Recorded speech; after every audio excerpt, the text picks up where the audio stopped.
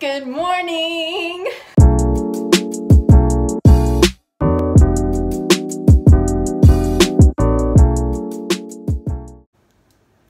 Today, there's a lot of snow outside, so I'm going to be doing something to our bedroom, and if you have seen my other videos, you know that I have been deciding and contemplating what to do over our bed over here. It's been a process, but I think I have decided that I'm gonna go along with that cool trend that's been happening lately where people paint like little shapes on walls or behind mirrors or behind their bed or furniture. I really am in love with that trend. And if you guys know me, my favorite color is rust. I think that color is just so, it speaks to me. So that's what I'm gonna do over my bed, and then I think I'm gonna put one single bookshelf and put all these really pretty colored books along with that shape. So I guess I'm gonna get started. So I think I'm gonna have to start off with just moving all the furniture back this way, measuring what's the center of this wall here. You guys can see we have a few things hanging up right now, but it's pretty basic. It's pretty basic, so we need something in here. So I'm gonna pull all this stuff out, and I'm probably going to have to clean under this bed. Ooh, and I'm disgusted. I'm already disgusted thinking about what's under this bed.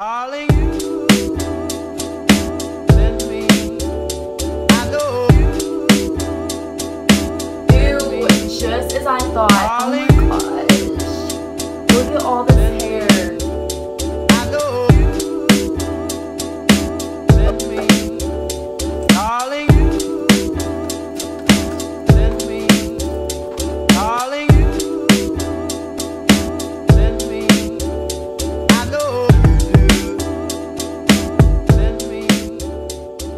So now that the cleaning is done, now it's actually time to do the measuring, which is what scares me the most. Because so far, everything that we've done in this house that involves measuring, I find a way to mess it up.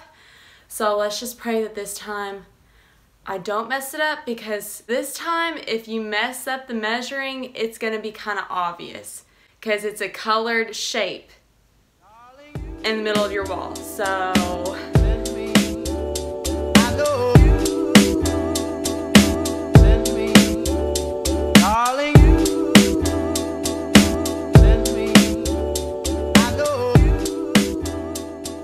the length of this wall is about 135 inches. So I put a little mark right in the middle of 135, which is about 67.5.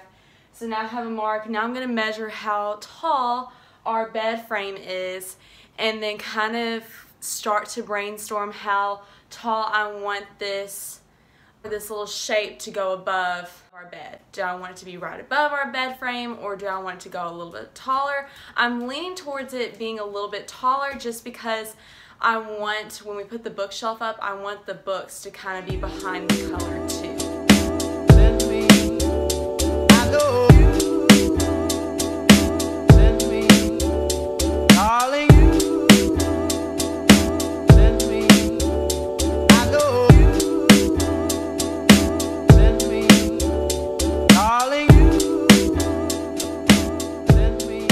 So I just went several inches above where the very center of our bed frame is. And then the hard part. Alright, so I'm going to use this string, and I'm going to kind of just with the string measure out half of our bed frame. And then this is going to be my guide to do the perfect half circle shape. I'm not nervous. Okay.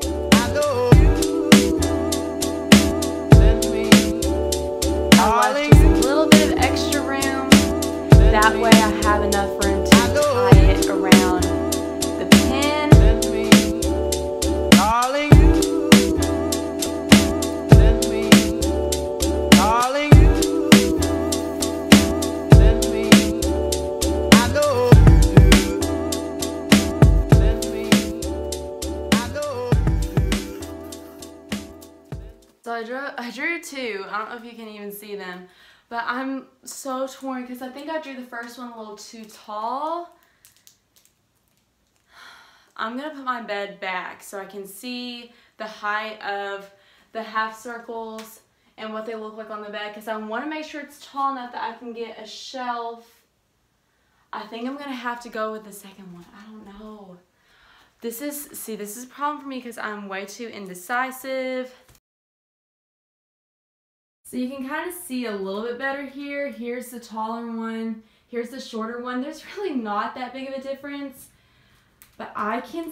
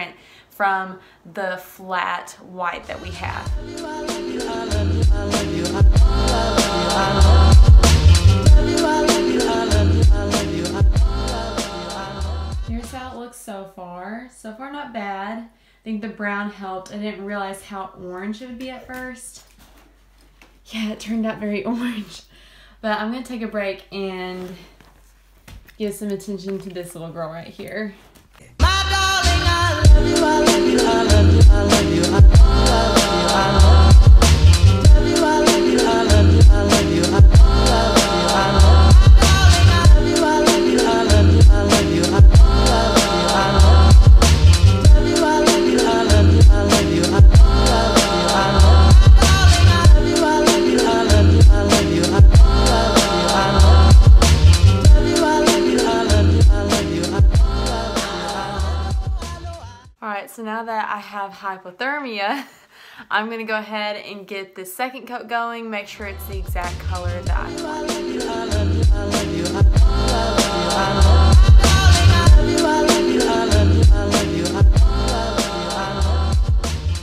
So I've gone through and I'm definitely adding more brown than I thought I would, but so far I think it looks really cool. So I'm going to keep adding some more brown because I didn't realize once I put it on the wall how, like, here's the original and it's so much more orange than I thought, and I don't know, it just wasn't looking very rust. So I think the brown definitely tones it down a little bit and makes it look a little bit more earthy. So gonna keep adding some more brown. Now it's time for the most satisfying thing in the world.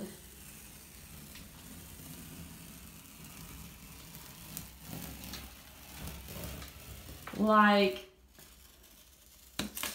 I love it.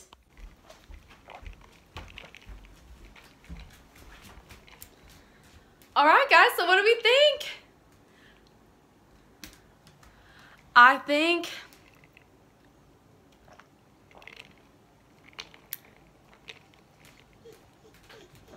I should trust myself. I think I should trust my instincts because this turned out pretty cool. The next step is to add a shelf here and add all these really cool colored books. The taller one would have literally, and I painted over the line, would have literally gone close to up here. And I think this just fits the room a little bit better. Here's a view of it from, oh my girl. Here's a view of it from the living room. So definitely glad I didn't go any taller. And it does look a little bare up here. So I think the shelf and the books and that extra color is definitely going to help make it feel not so tall, if that makes sense.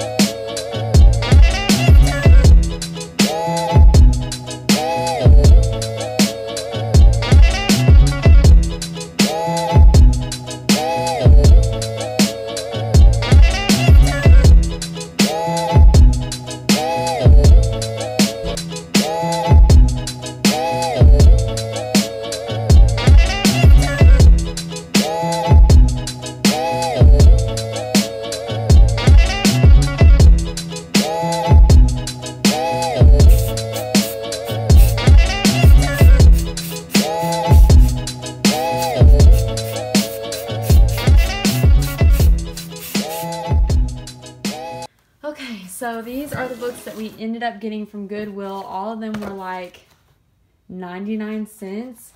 So for all of these books, and we got a ton, I mean, I think it ended up being $35, but I got some other clothes too. You know me. So basically, I ended up getting these books, a lot of Jane Austen. That's just for my own collection. But I got a lot of these books based on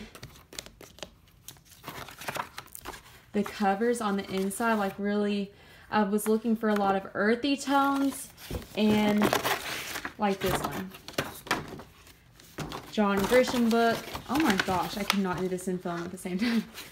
But I love the brown, and then this kind of like a sage green. Let's see if I can find another one. Oh yes, Rust. So we ended up getting a lot just because of the inside color of their hardbacks. And this one's just plain white. So hopefully they'll look really cool when they are all up. And Will is working on staining the shelf. And I'm trying to get the bracket colors to look just like the wall colors. And wish me luck, because so far that's pretty hard process. Also, did you guys ever remember the movie Marley and Me? I found the book. What? Let's see if the inside cover is even cute. I just got, oh yeah, it is. So it'll go on the shelf too. But look at the cute little, oh, I thought those were paw prints. Never mind. But how could you not get this book? Also, I really liked the minimal look of this book. So this might go on like a coffee table or something like that. Oh, yeah, we're going to have to clean that. But I thought this was really cool too.